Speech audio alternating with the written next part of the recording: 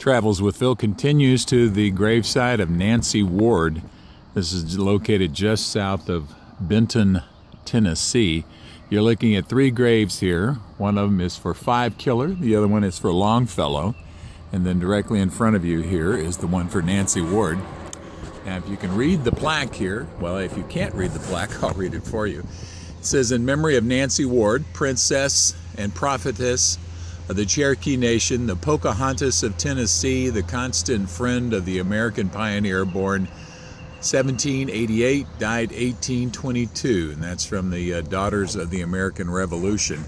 Move around here a little bit so you can see the side of the gravesite.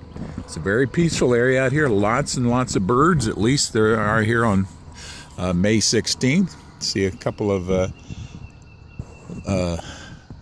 things that have been left on the grave itself. Some corn. Looks like some flowers have been left up here. And there's a tree growing right from the foot of the gravesite. A couple of flagpoles, 7-pointed star off to the side. It's up on a hill just off the side of the road here.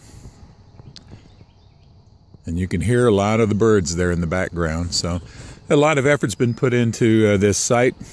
Not too sure about the princess part, but she was definitely a beloved woman among the Cherokees. So again, the gravesite of Nancy Ward, just south of Benton, Tennessee.